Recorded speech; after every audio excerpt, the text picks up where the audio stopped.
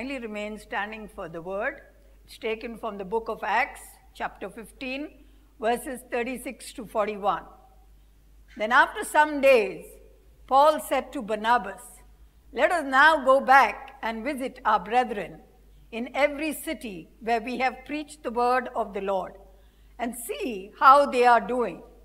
Now Barnabas was determined to take with them John, called Mark, but Paul insisted that they should not take with them the one who had departed from them in Pamphylia and had not gone with them to the work. Then the contention became so sharp that they parted from one another. And so Barnabas took Mark and sailed to Cyprus, but Paul chose Silas and departed, being commended by the brethren to the grace of God. And he went through Syria and Cilicia, strengthening the churches.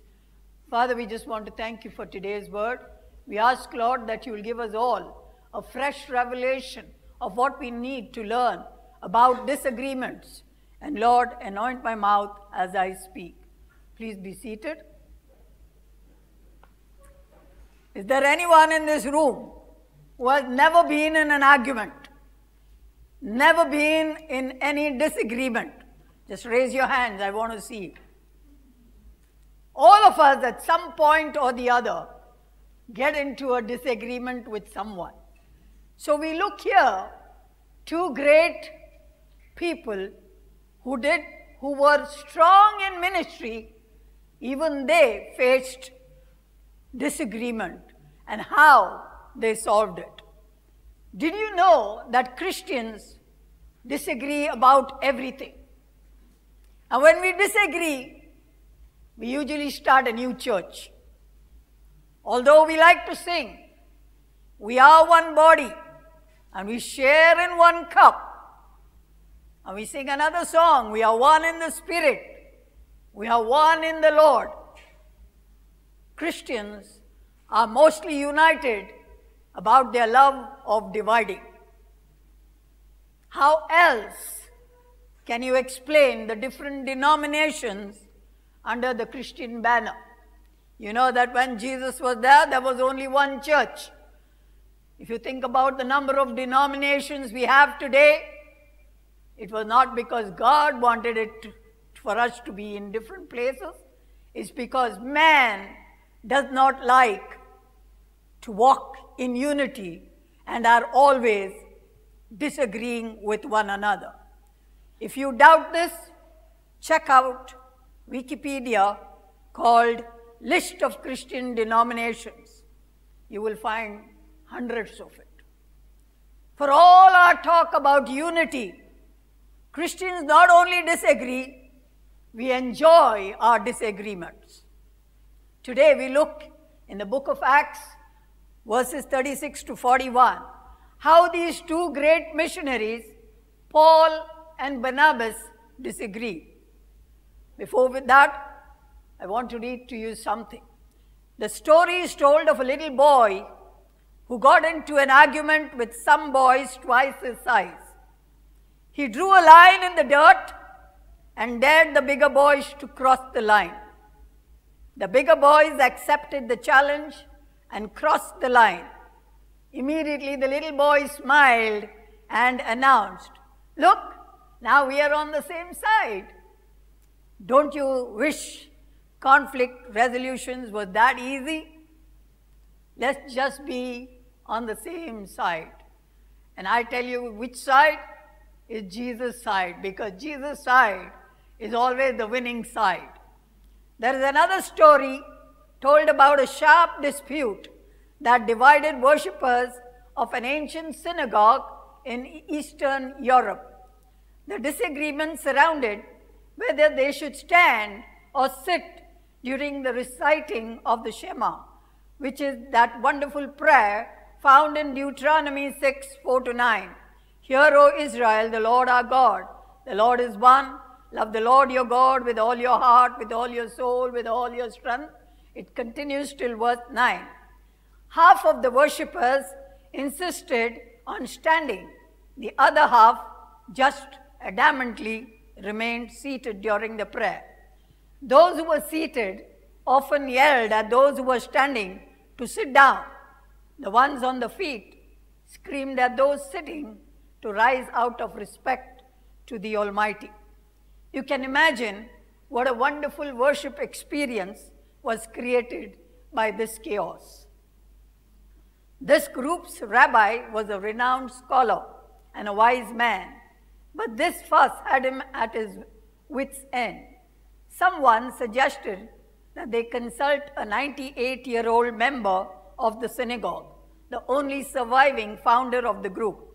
So with the representative of each faction in tow, the rabbi set out to the nursing home, quite sure that his position would be affirmed.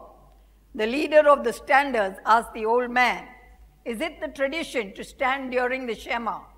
"No," the old man answered quietly. "That is not the tradition." So beamed the sitter's top man. "The tradition really is to sit down during the prayer." "No," the old man countered sadly. "That is not the tradition." The rabbi then said with tears of frustration, "My congregants fight all the time about this. Every time we gather to worship, they begin yelling at each other to sit or to stand." "Ah, yes," the old man interrupted him. "That is the tradition." That is, fighting, arguments is the tradition. And I'm sure our God does not want us to have that tradition for His people. He does not want us Christians to be characterized by conflict and division, but by peace and unity. Jesus prayed for His followers in John 17. In many of Paul's letters to the churches, he pleads with them to be of one mind and heart. In his letter to the Philippians, chapter 4, verses 2 and 3, he even pleads with two women who are in conflict to agree with each other in the Lord. He calls on the entire congregation to help these two women to get along with each other. One of the wonderful things about the Bible is when God has spoken about His prophets or His people in this Bible, the great people, I mean the ones He used, He not only talks about their great achievements through Him, of course, but He talks about their flaws as well. Moses was a murderer. David, adultery and hypocrisy. Abraham lied more than once. Jacob had deceitful ways. Jonah was proud, stubborn, and disobedient prophet. Peter spoke and acted evasively when cornered. John the Baptist struggled with doubt. Thomas also. And there are many more like that you find in the Bible. Since Scripture does not hide about these great men of God, you should not be surprised when you hear that there was a disagreement between Paul and Barnabas. So let us see how that happened. In Acts 14, Paul and Barnabas have finished the first missionary journey. They have planted numerous churches, they have appointed elders, and are well known now that they are the ones who are carrying out the Lord's work. Then they were summoned to Jerusalem over a debate of circumcision. And Acts 15, 1-35 talks how the Jerusalem Council wanted to address this problem of the Jews being circumcised. After careful consideration, calm discussions, they reached a decision that there was no need for the Gentiles to be circumcised, but they were to abstain from food sacrificed to idols, from blood, from the meat of strangled animals, and from sexual immorality. You see how people love to say, put rules. God does not put rules. He wants us to come to Him freely. He sees the condition of your heart, not what you wear, not what you sing, not what you speak, but the condition of your heart when you approach him. I wish the next disagreement that is found in Acts 15:36 to 41 could have ended amicably as well. Paul suggested to Barnabas, let us go to the places where we visited and check how the churches are doing there. A follow-up is always very good. But Barnabas wanted to take John Mark. But Paul didn't think it was wise to take John Mark. So, they argued.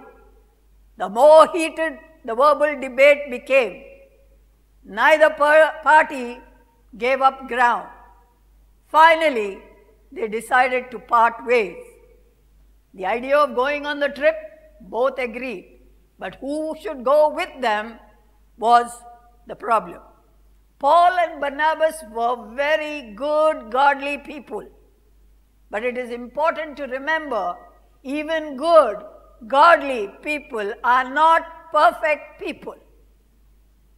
Let us stop here and learn what we should do when we have strong disagreements.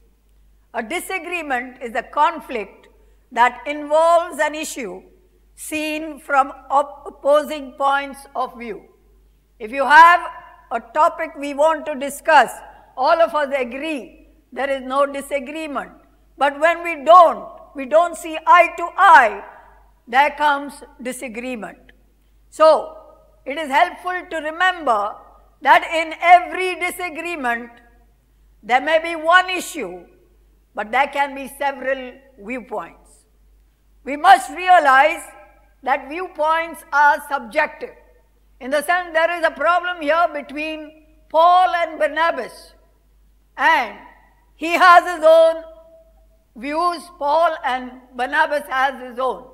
Now, suppose you are there, you may be supporting one and not supporting the other. It is subjective. Both viewpoints have their strengths and weaknesses. In heated disagreements, someone usually gets hurt. The more intense the argument, the deeper the wounds. This is especially true when you start character assassination. When someone calls insulting names or attacks your character, the result is you are inflicting a wound on that person, which is sometimes slow to heal, sometimes may never heal. For this reason, when we find ourselves in disagreement, we must ask God for help and keep our mind calm and open our mouth only in a godly way. Just don't say everything that comes up on your mind. Sometimes when people argue, they say, I gave him my peace of my mind. Oh, good for you, keep your peace for yourself. Or before you open your mouth, you ask, is it right what I'm going to say?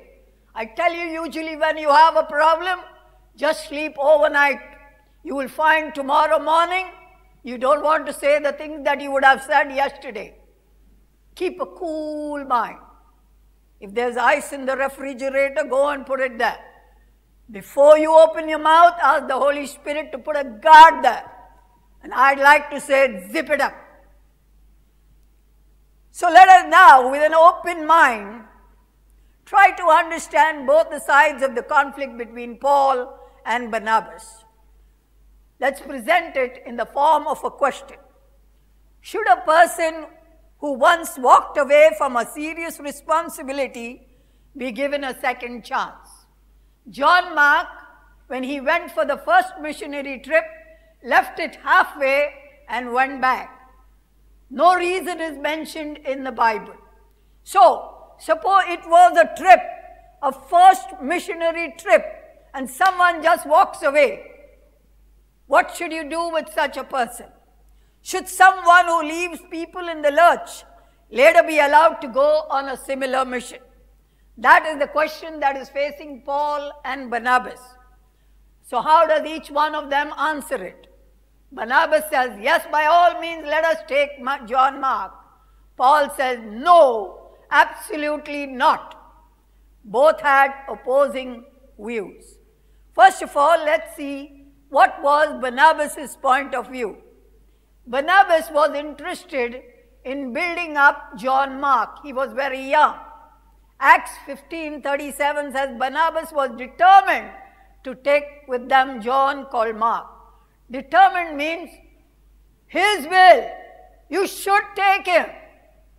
Barnabas may have said something like this to Paul. The young man has every right to take the trip with us. Must have walked away. No one's denying that.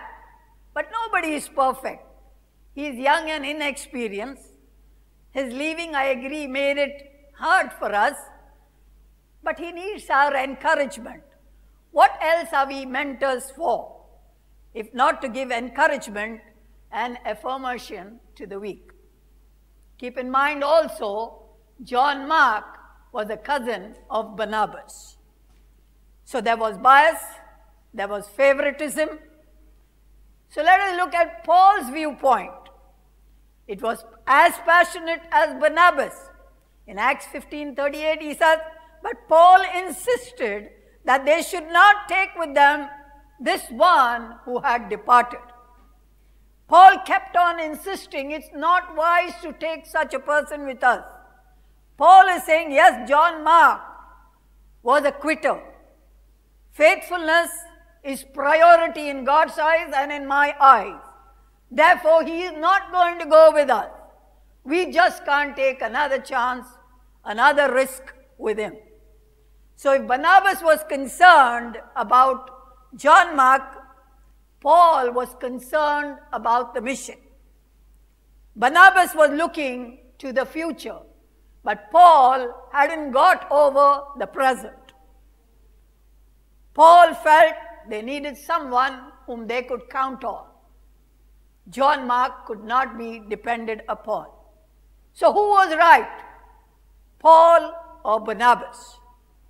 Both viewpoints had strengths and weaknesses. No quick answer can be found or solution. Perhaps you are feeling overly generous at this time and saying, what do you think Paul is thinking about? Why can't he give John a break? But before you get too magnanimous about it, let me ask you a question. If you trusted somebody and gave them your car, and the person wrecked the car the last time you loaned it to them, when they come back again to ask for your car again, will you be so generous as to say, here's the key, take it and go? Or you'll think 10 times before you give something to that person. So that is what happened between Paul and Barnabas. That is why they had such a sharp disagreement. No doubt, when we are having a disagreement, sometimes it's good to look at scriptures. Paul could have quoted from Proverbs 25:19. Confidence in an unfaithful man in time of trouble is like a bad tooth and a foot out of joint. And Barnabas could have quoted from Psalm 103:2-4.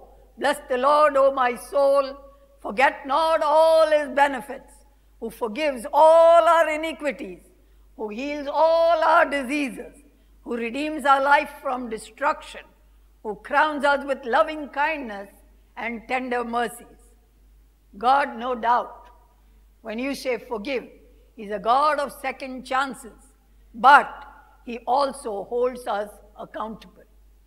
Remember that. When you say sorry, he gives you a second chance, but he holds you accountable for what you've done wrong. So they parted ways. We find that in Acts 15:39-41. They go in the opposite direction. Barnabas goes with John Mark. They sailed southwest. Paul and Silas traveled north. So instead of one team, now we have two teams. I wish the conflict would have ended nicely, amicably. Because when we think that there is an argument and people have parted, we say Satan has won the victory. But I'd like to tell you, Satan tried to divide, but God multiplied. God always has the last say. It will never be over till God says it's over. Praise God for that. In the midst of problem, He is able to make you victorious when it looks as if you've been defeated. You got to look at that great God. Some significant, effective churches have been birthed because of conflict. Mercifully, God is able to work around, and even though some of our own imperfections and sinfulness. So how do you discover God's will in areas where Christians disagree? Don't think that because you're a Christian, you are all holy, holy. We are all holy, holy in presence of God. The minute we walk out of that door, oh, we're trying to throttle one another. You believe that? That's what it is. So we need a change of heart. So let's see what happens. Christians have been disagreeing with each other since the very beginning.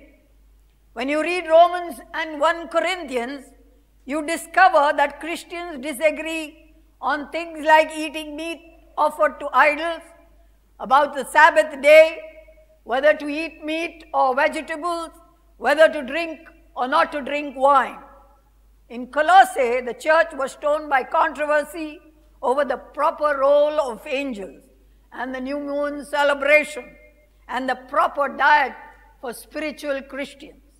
In Thessalonica, the young church was deeply confused about the second coming of Christ. In Philippi, there was evidently a major power struggle within the church, which is why the Philippians contained such a strong plea for unity.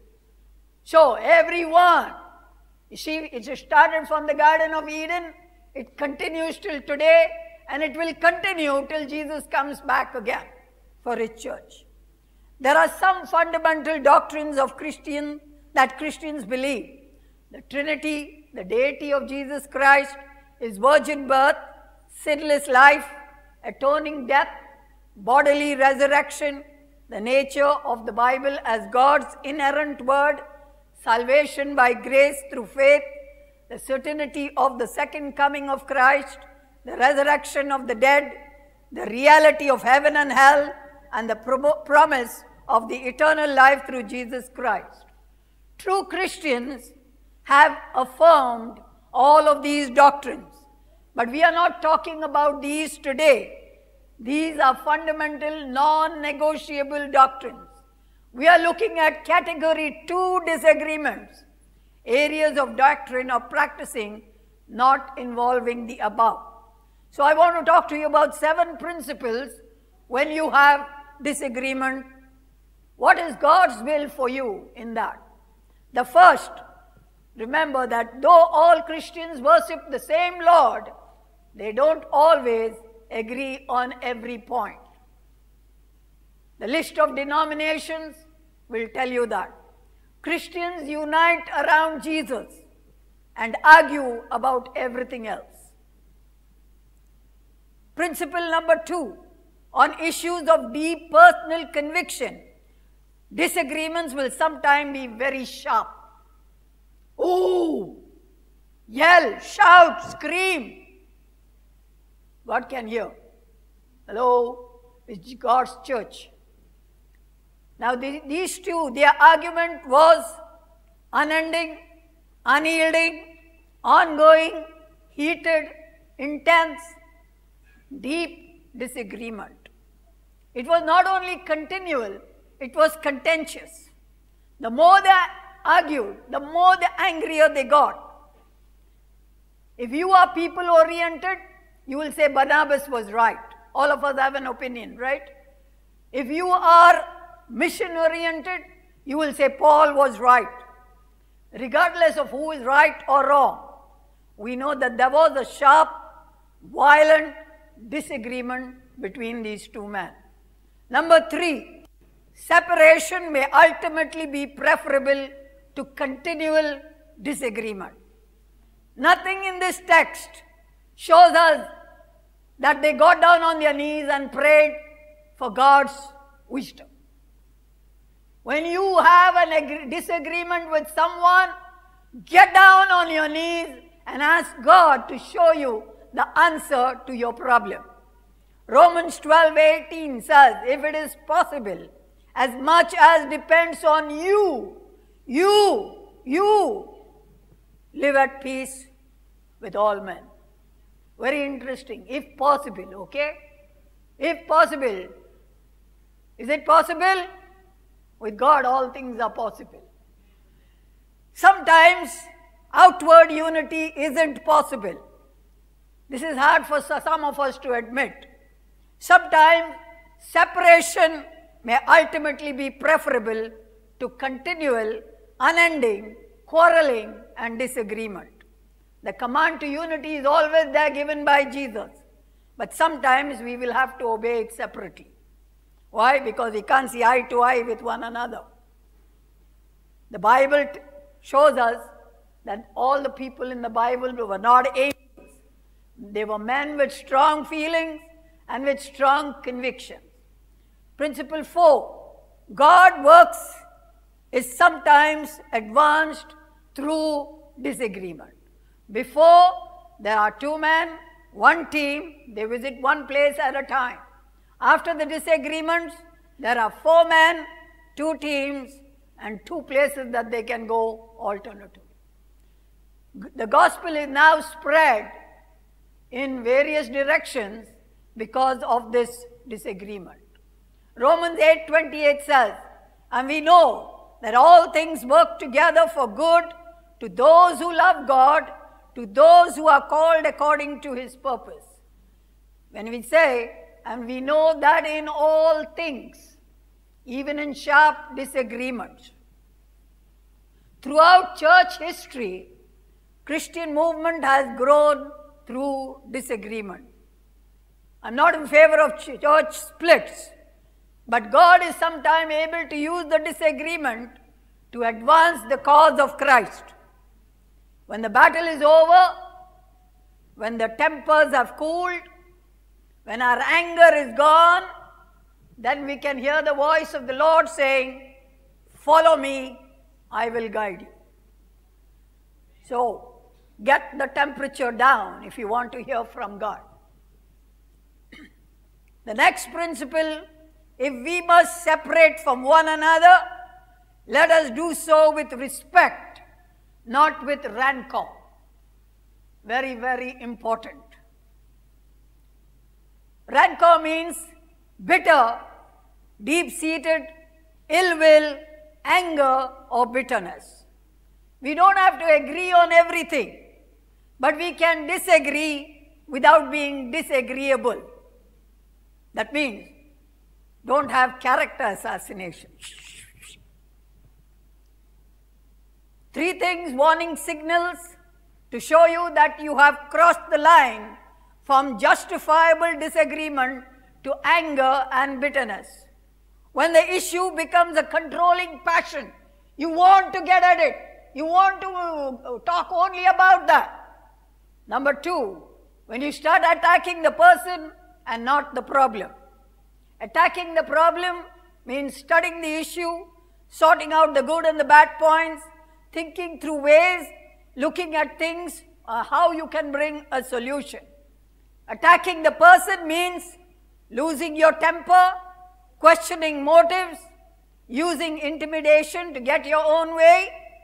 In the heat of the controversy, you spread rumors, tell stories, twist facts in order to make someone look bad. It doesn't matter how big or how small the issue is. You ought to discuss it rationally, without stooping to rumor and character assassination. When you would rather talk about the problems, your issues, rather than about Jesus Christ. Sometimes our message to the world is, God loves you, but we hate each other. Too often we fight so much about secondary things that Jesus agenda is pushed aside. That is why the world, when you say, I'm going out to give the good news, I'm going for evangelism, they are not willing to hear, because you're fighting with other Christians. When you go to share the word, it has no power. Something has gone wrong in your spiritual life. Sometimes people love to say, there's no spiritual food. I say, if you are hungry, you're looking for food, automatically you go to the refrigerator to find what you can eat. Well, if you think you're spiritually low, please go to the Bible. You find all that you need right here. Don't keep it on the mantle and say that I am dry. I'm spiritually dry.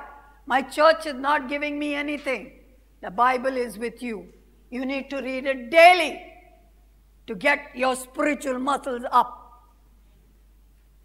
If we have to disagree, and sometimes we do, and if we have to go our separate ways, sometimes we do, then let us disagree agreeably with respect and not rancor. Point 6. In Christ, our ultimate goal should be eventual reconciliation and the restoration of friendship. Paul thought that John Mark was a quitter. Did he change his opinion? Yes, he did later. 15 years later, when Paul is imprisoned in Rome, Colossians 4:10 tells us, Erastus, my fellow prisoner, greets you with Mark, the cousin of Barnabas, about whom you received instruction. If he comes to you, welcome him. John Mark and Paul are not only friends now, and now that Paul is in prison, John Mark the quitter is taking care of him. 3 years more later, that is 18 years later, Paul is in jail for the last time. He will be beheaded next. In his last days, Paul wanted John Mark by his side. Once Paul didn't want anything to do with him because he thought he was a quitter. But at the end of his life, Paul is saying, bring him to me, I need him. That's what the gospel of Jesus Christ does. It thinks about reconciliation. Not today maybe, not tomorrow maybe, but eventually. I tell you, when time passes, usually we forget what the person has done to us. The person may do it over and over again. That's when you keep them away. But when, after a few years, you think, what was that? It seems such a tiny thing. Today it may be standing right up in front of you. I say, let it go. God can forgive and help us to forget. The last principle, hold your convictions firmly, yet graciously, knowing that God may lead someone else differently than He has led you. What an important truth for us as the family of God. Romans 14:5 says, let each one of us be fully convinced in his own mind. What do you think? You get convinced about it first. And then Romans 15:5-6 says, now may the God of patience and comfort grant you to be like-minded toward one another according to Jesus Christ, that you may with one mind and one mouth glorify the God of the Father of our Lord Jesus Christ. That's what we are all here for today, to glorify the Father. God places a high value on Christian unity. Hold on to your conviction in a loving fashion. After all, your convictions could change later on. A few helpful strategies for you to deal with disagreements. When you are in disagreement, work hard to see the other's point of view. It begins with good listening. When both sides have validity, seek a wise, reasonable compromise. When conflict persists, care enough to work through rather than walk out. Number 4, when it cannot be resolved, graciously agree to disagree without becoming disagreeable. I think Paul and Barnabas did that. You know, the best example would be Jesus hanging on the cross. In Luke 23:34, he's looking at all of those people who have put him on the cross, and he says, Father, forgive them, for they do not know what they are doing. And I tell you today, we do not know what we are doing. Ask God for help so that you will see eye to eye of what God wants to do with His church. We stand at the foot of the cross looking at the Savior. All of us are in need of His grace. When He has given you grace and saved you, you need to give grace to others so that God's work carries on. We must receive God's grace and offer it to others. None of us deserve it, but we all need it. Remember that. So I want to conclude. We are different, and that's okay. We don't agree on everything, and that's okay. Sometimes in the family of God, we are going to disagree strongly. That's also okay. Sometimes we are going to disagree to the point that we can't even work together anymore. That's okay too. Sometimes we are going to walk in different ways, and that's okay. We don't have to all go to the same church and belong to the same denomination to believe in the same way on controversial issues, but we do have to love one another. That's a non-negotiable command. No matter how much or how passionately you disagree with one another, you still got to love one another. Don't grumble when others don't see eye to eye or think about it in the same way. Do what you believe to be right before the Lord, and let God worry about the other people. That brings me back to the question that I asked before. Who was right, Paul or Barnabas? I don't think the Bible answers that question, but I'm glad it is not answered. So many of our arguments end up the same way. When it's all over, you're not totally sure who was right or who was wrong. Even after you study both the sides, you can see some points of favor here and some points of favor there. As long as we live in this fallen world, we are going to have disagreements. And most of our disagreements will end up in the same way. When we get to heaven, our Lord will reveal the truth to us. Between now and then, there's going to be plenty of disagreements in the church, in your home, at your workplace. That's part of the price we pay because we are human. But we have the opportunity to deal with disagreements honestly and graciously because we are Christians. He makes the difference in our lives. What do you think we should do when Christians disagree? Hold your conviction and hold it in love. Amen. So let's pray that whatever you have, if you are having an issue with anyone, let it be that the Lord will tell you what you need to do. Worship team, let's rise up. I want to pray with you. Anyone with disagreements, you know what it is.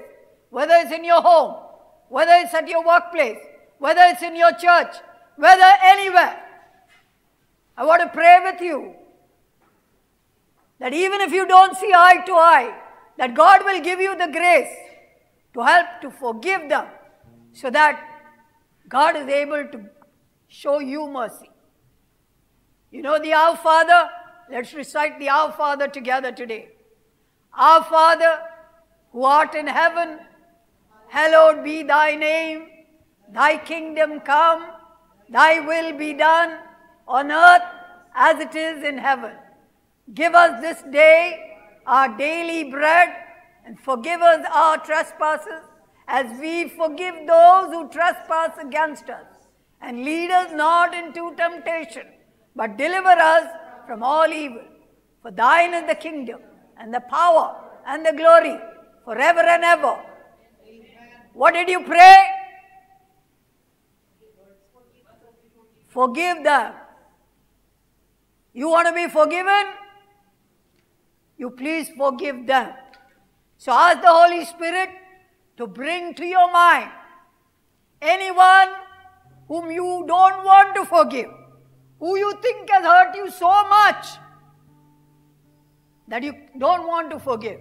But if you want God's forgiveness, I tell you, release that person now. Now. So that you can be at peace with God. Father, we just come into your presence. Master, we are human. We tend to make mistakes. We tend to think that we are always right. But Lord, you know the whole situation. Even if that person is wrong, Lord, help us to forgive. You have said, vengeance is mine. You have said to pray for your enemies. Lord, you died for the enemies, you died for friends, and you died for us. You were merciful to everyone. Help us to be merciful to others as well. Lord, as we come into your presence, we ask that you will forgive us first, and we can reach out to others and forgive them. Thank you for saving me. Thank you for redeeming me. Thank you for all that you have done for me. You have done so much for me, and yet I'm hanging on to this little thing. Lord, help us to forgive and forget. Lord, as we come today, we just want to say thank you. Thank you for saving us. Thank you for redeeming us. We give you all the praise, all the honor, all the glory. In Jesus' mighty and matchless name we pray. Do you feel at peace? Really, I tell you, don't go to bed today without forgiving. Write on a piece of paper whoever the Lord brings to your mind and say, Lord, I forgive. You've forgiven me so much. This is nothing, Lord. Thank you. The prayer teams will be available after the service for prayer. For the benediction, please rise. Aim for perfection. Be of one mind. Live in peace. And the God of love and peace will be with you. May God the Father prepare your journey. Jesus the Son guide your footsteps. The Spirit of life strengthen your body. The Three-in-One watch over you on every road that you take. May the grace of the Lord Jesus Christ, the love of God, and the fellowship of the Holy Spirit be with you all, now and forevermore. Amen. My love to you all in Christ Jesus.